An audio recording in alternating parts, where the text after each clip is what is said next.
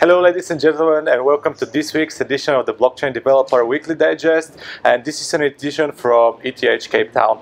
And this time around we have news from Truffle as usual, and pretty much every development framework has a new version that's there, but we can label this week the week of the bug fixes. In addition, we have news from NodeSmith. We have a new Plasma framework that you can use in order to create your own Plasma networks. As usual, I'm your host George, and without any further ado, let's get started. And let's start with my MVPs for this series, Truffle, and they have a new version which is 5.0.13. It is majorly bug fixing release. However, there is also an enhancements of the Truffle decoder which led to a breaking change. With Truffle decoder, you can now decode internal functions and solidity contract type variables, which is very cool, at least for the debugger. Also, there are improvements in the Truffle artifactor and for the Truffle hardware wallet provider. Moving away from Truffle, there is actually a new version of Ganache 2.0.1. Again, this is like a civilization release. In terms of new enhancements that you can see in Ganache version 2.0.1, there is the ability now to set the gas price to 0, which now kind of behaves closely to Quorum if you want it to behave this way. And you can have the new estimate gas that is much more accurate based on what we are what you are testing here. And moving away from Truffle and Truffle suite, there is actually a new version of Etherlime 1.1.1.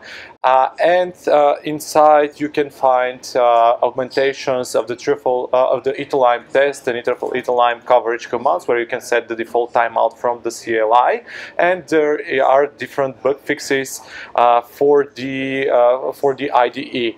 And moving from Etherlime, we have Embark with 4.1.0, where again it is majorly bug fixings and UI improvements.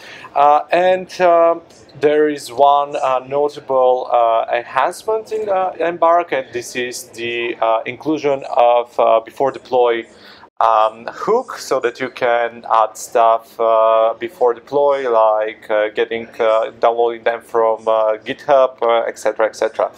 And NodeSmith, a company that we have talked previously about, that is doing pretty much its competitor to Infura, supplying nodes as a service, now has a new WebSockets API. So now you can pretty much connect to an Ethereum node provided by NodeSmith and be very, very fastly receiving the news from NodeSmith. And also there is a filter API that allows you to do the same things just with polling, not with WebSockets. So great news from NodeSmith.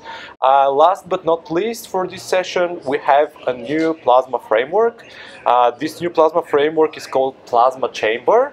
It is based on Plasma Cashflow, and with Plasma Chamber, you'll be able to deploy your Plasma contracts, spawn your operators, and pretty much build your own Plasma network that you can start building your dApps around. It has a very interesting architecture. You can read more about it in the resources. And with this, we pretty much conclude this series, this instance of the Blockchain Developer Weekly from Cape Town. As usual, don't forget to follow me on Twitter. Don't forget to subscribe, click the notification bell so that you are the first ones to know whenever there is new video. And as usual, just keep building. See ya.